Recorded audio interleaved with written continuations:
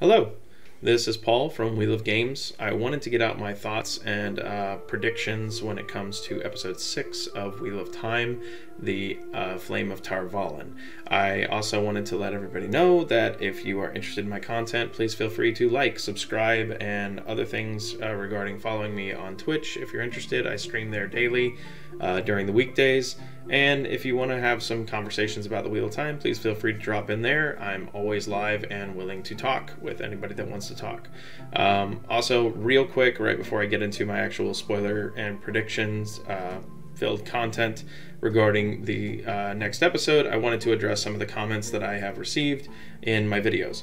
I'm an optimist, so I wouldn't say that I'm just a person that enjoys every single episode. I do have criticisms about the episodes, but I don't like to draw attention to things that I particularly nitpick because I'm consuming this as a new form of media. So if anybody's upset that they are putting out terrible content regarding the show, that's your prerogative. I apologize, but I hope that you can one day see the greatness that is the show as it is now. If anybody's upset about that, please feel free to leave a comment and I'm happy to discuss it, or also meet me on Twitch and feel free to talk to me there. We can discuss live one-on-one and we'll see what we can do. But aside from that, let's get into my actual predictions for the Flame of Tar Valon. So what we see from the brief bit of teaser that we got, I think it was today or yesterday for the next episode, is we see a few things. One, we see Perrin apparently getting some medical attention and Egwene worried about him because she saw his transformation like he did when she freed him from the ropes, and she also is noticing that he can probably talk to wolves. I legitimately hope that when it comes to this series, that Egwene and Perrin have a much more refined kinship.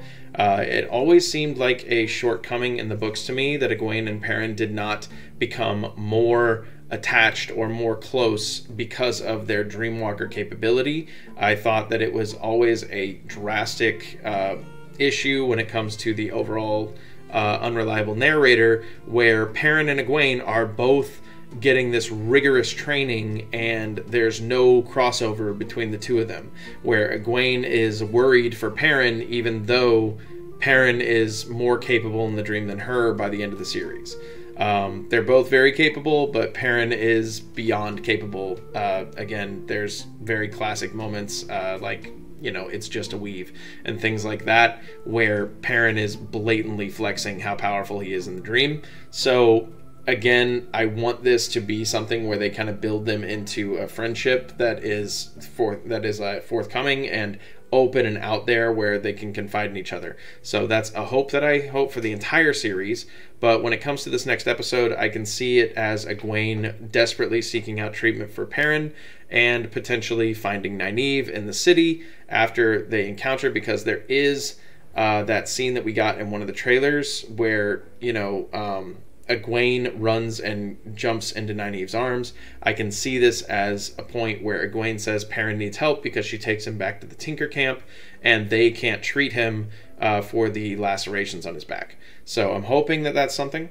We also get there's a very brief shot, and I'm not going to put any footage in this video because I don't know how, and also I don't want to get copyright strike or anything. There's a very brief shot. So if you go back and watch the teaser, there's a brief shot of another Dragon's Fang on, you know, a plank of wood or something. So again, we're getting more emphasis on the Dragon's Fang, and we're also getting the terminology for the word saidar, which is the Flame of Tar Valon, which has about 4 meanings. And I really, really genuinely want a beautiful exposition from our boy Loial explaining what the Amyrlin seat is to the boys in the inn, and explaining how the Flame of Tar Valon is not only something that is the name Amyrlin seat that she is a representation of, that it's also the symbol for the Aes Sedai now that only women use it, because the Dragon's Fang is the symbol for men, and we get a reference to saidin and saidar finally after 6 episodes, which is fine because it's given us time to absorb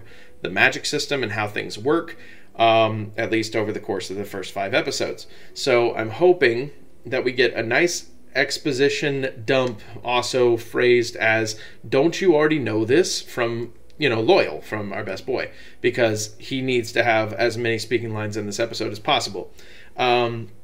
Now, we also have seen in a brief teaser drop that they put out there some more of Logain confronting the Aes Sedai in the tower. Siuan Sanche, who is also the Flame of Tar Valon, also the Amyrlin seat, also all these other terminologies that she is named after, it blatantly states, take his chains off, he's not a threat, it does not matter, he's already been gentled, so why do you have chains on him just to parade him around? Like, she's doing the wise leader trope, which is, you know, seeing beyond just what someone has physically, but also into, you know, the entirety of the situation. And Logain curses the Aes Sedai that Karina that died in 2 episodes ago, and everybody jumps backwards, and apparently Lyanna is going to bring order to the room. So that's the teaser that we got, and it seems like Logain is substantially more like he's kind of flexing, saying like, yeah, I took on 9 of you guys and I killed 1. So maybe he's going to be a little more pretentious in this particular series. We'll see. But when it comes to the overall bits of story, I think that there is going to be a form of judgment passed down by Siuan Sanche to Moiraine. And this judgment might not be public, like they'll have a public judgment, but then there's going to be a point where Siuan says that she wants to meet with Moiraine in her chambers. And we are going to possibly get the scene that happens in Fal Dara in book 2, which if you're unfamiliar like with the exact scene that I'm talking about, obviously it's very early in book 2, but there's a scene where Siuan and Moiraine finally get to meet when they meet in Fal Dara, and Siuan and Moiraine embrace, and they pretty much disclose, hey, how's it going? You know, did you manage to find the boy? Did you manage to find the girl? Did you manage to find whoever's going to be the dragon? And Moiraine is going to be able to give her update and status report directly to Siuan, because even Lyanna was not privileged to this, which Lyanna is the keeper of the chronicle. So all of this, I'm hoping, will play out. We do get some other cuts in the episode highlight reel that they put out, which is Barney, Harris, Matt saying, you know what they do, you know what Aes Sedai do to men like me, because even Barney, or sorry, I keep calling him Barney, Matt is convinced that potentially he can channel. We do see Rand drawing his sword, which could be potentially Lan entering the room and Rand trying to defend Matt because Nynaeve's already there, and Lan is coming to find Nynaeve because she's gone to visit the boys again. And this could be where, you know, we finally get a bit of a reunion, but I think that the episode is honestly going to end on one of 2 things. So there's possibly going to be a healing done to both Perrin and Matt. I would not put it past Perrin and Matt both being healed potentially in this episode. Perrin by Nynaeve, and Matt potentially by the tower, and everybody like what happens in book 3. Again, Rafe has pointed out that portions of book 3 are going to be in this book, and the only portions of book 3 that can make sense would be something along the lines of Matt getting healed from the dagger, and because Matt does not look as disheveled or crazed in the promo shots that we got for them walking up to the Waygate. I also see Moiraine meeting Loial, and I also see Moiraine telling Loial, we need you to take us to the Waygate and guide us through the ways. And that's going to be kind of the exit shot, is going to be them riding up to the Waygate. Hopefully that will be where we get to end the episode. When it comes to other things, we do see one bit of Lan reaching down and like turning what appears to be someone sleeping, which could be Matt. Again, this plays into my whole theory of Lan running into the room at the Light's Blessing to find the boys because he's trying to find Nynaeve, because she's disappeared again, because like I mentioned before in my review, Nynaeve does not mention to Moiraine that she knows where the boys are. It's just something that doesn't get mentioned at all at the funeral. And I know that this last episode was extremely Warder heavy, and we got a lot of lore in regards to the bond between Warder and Aes Sedai. There is a theory floating around out there. I don't fall in line with it, but there's a theory that Fain is the one that killed Steppen. I don't think Fain killed Steppen. I think that it cheapens a bit of the death I think, and people also say it wasn't Fane, it might have been a gray man because Steppen's too, you know, strong-willed or whatever, but you could see the classic signs of depression and spiraling, and he set it up where Lan wasn't able to protect him and all this stuff, and it was just him wanting to go out on his own terms, which it's sad, but it's probably what genuinely happened. I don't theorize Gray Man. I don't theorize Fane. I theorize that Steppen got, you know, that he got depressed and ended himself because he was too depressed at losing Karina. Now, when it comes to Padan Fain, yes, Padan Fain is present. We have seen him in Tar Valon. He is hanging out there. And on the other end, he's also smiling every time he looks at the boys. Which means that if and when we ever get anything where Fane is revealed, we may get a cutback to every scene that Fane was there with more context. And that's something that you can do in television that builds up a lot of suspense and interest for the viewer, because you get these things from an alternate perspective that tells you what's going on, that possibly Fane was the one trying to drive the Trollocs and Myrddraal into the town, into Shadar Logoth.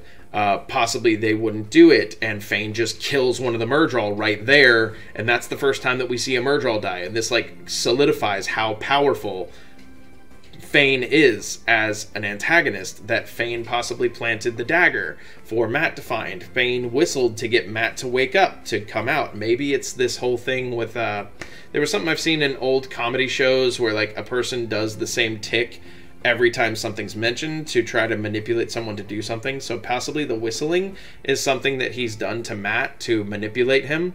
I mean, there's theories out there that Fane's a Forsaken, that Fane can channel, that all this stuff can happen. Fine. Let that be. But I don't know what Fane is to the story yet, because we may just get the revelation that Fane is Ba'alzamon. Like, we don't know in this thing. And they're also talking about combining certain characters in the fan base and things like that. I'm for it as long as it makes sense.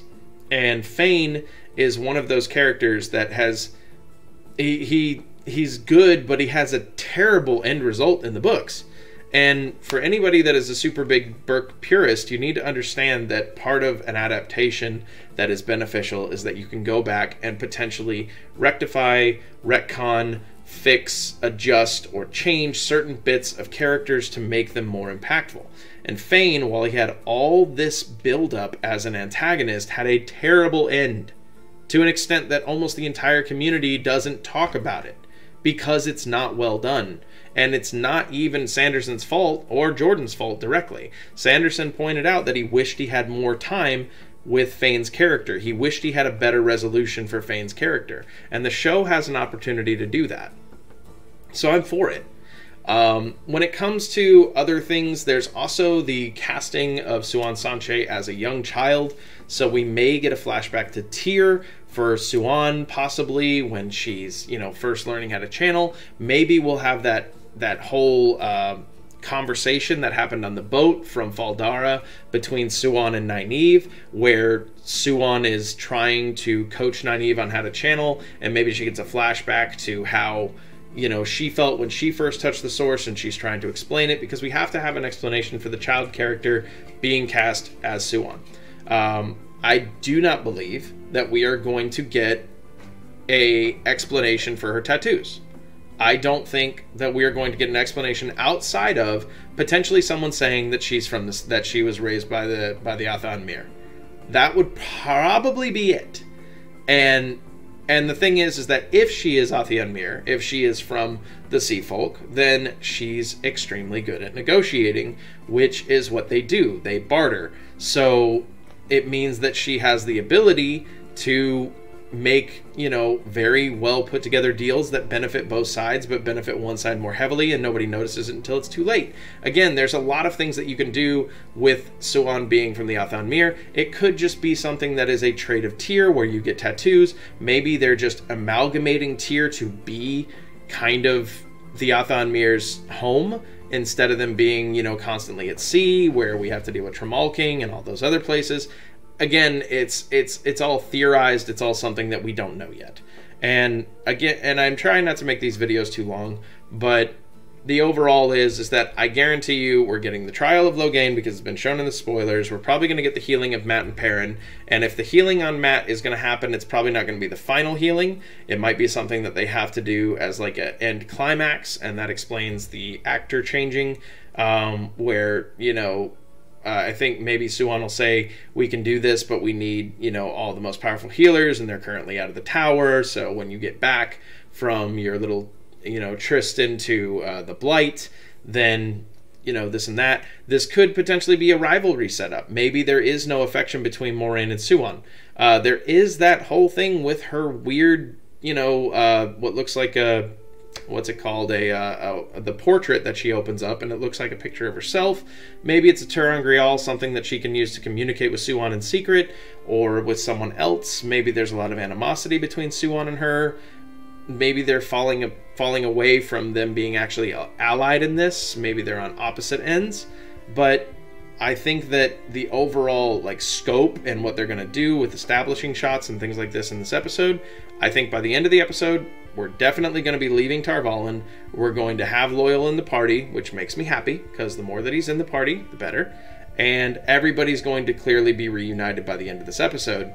In order to set up for episode 7, which has already been titled as The Darkness Along the Ways, which means that our party will either be in the Ways or entering the Ways at the start of the next episode, which means everybody has to be together. So we're going to get quite a few shots, but overall, I think that the big twist in this particular episode, the thing that's going to be the thing overall, is probably going to be the reveal of Fain, or potentially the reveal of, or potentially the reveal for why Egwene took the rings.